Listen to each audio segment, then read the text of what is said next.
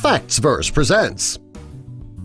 Only 1 in 1,000 people can solve this equation. Can you?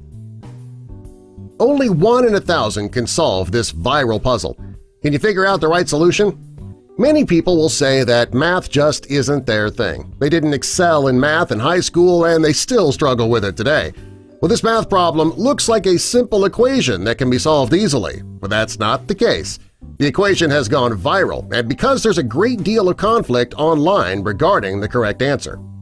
The people who tried to solve this math problem have come up with a lot of different answers. Many people saw this problem for the first time on Facebook, YouTube, Twitter, and other social media sites. People who saw the equation were told to put their answers in the comment section. The most common answers that people came up with were 1 and 9. There are even some people who came up with 0, 3, and 6. The way these people came up with their answers is unknown. However, there is a reason why 1 and 9 were the most common answers. It all comes down to the way the people tried to solve the problem. The correct answer to this equation is 9. The way that's figured out is simple. Start by looking at the equation. Most people who try to solve this problem go from left to right, the same way that you read the words in a book or on a piece of paper.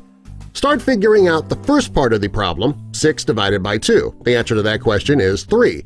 Next, take a look at the second half of the equation, 1 plus 2. The answer to that question is also 3. Finally, when there's an equation like this, you are supposed to multiply your answers. That means that you would do 3 times 3, and that comes up with the final answer of 9. Presh Talwalkar is the creator of a YouTube channel called Mind Your Decisions. He's responsible for this math problem and then posting an explanation regarding why so many people don't get the answer correct. According to Talwalkar, there is an old way to solve math problems and a new way. If you use the old method to solve the problem, you'll come up with an answer of 1. If you use the modern way of figuring out the problem, you'll come up with 9, which is the correct answer. To help get to the bottom of all of this confusion, Talwalkar posted a video to show that there is only one correct way to solve the problem.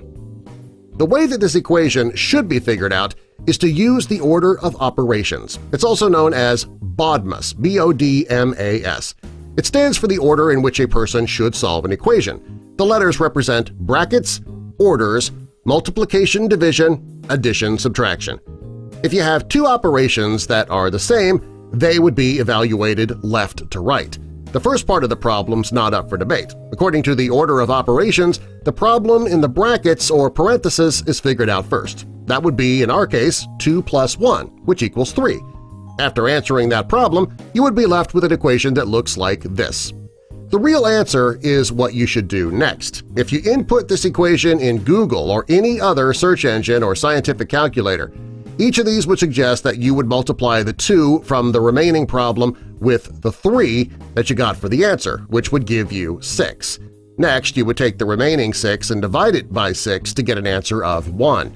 If it weren't for the fact that the order of operations is in place, 1 would be the correct answer. However, according to the order of operations, you do the question in the brackets first, and then, if the precedences are the same, you go from left to right. This would make the method that you used to get the answer 1 wrong. Since the order of operations is at play here, the answer can't possibly be 1. Although certain calculators and search engines come up with the answer 1, which is still not correct. Don't be sad. If you didn't get the answer correct, you're not alone. Many people did not get the answer right because they either didn't remember the rules of orders of operation or they just never learned it. The next time you're reading your Facebook newsfeed or watching YouTube videos, now you'll have a good chance at getting the next one right when you remember the order of operations. If you can't remember the order, you can make up a sentence to help. For example, Betty orders multiple apples. That stands for brackets, order, multiplication, division, and addition, subtraction. Since only 1 in 1,000 people was able to solve this equation correctly, you're in good company if you got it wrong. You and 999 others got the same answer, the wrong answer. If you did get the answer correct, you deserve to celebrate. You remembered the order of operations and you were able to apply it to get the answer correct. You are 1 in 1,000. If you got the answer correct, be proud of yourself. So when you first saw this problem, did you get the answer right or wrong? Tell us in the comments below. Be honest about it and subscribe for more.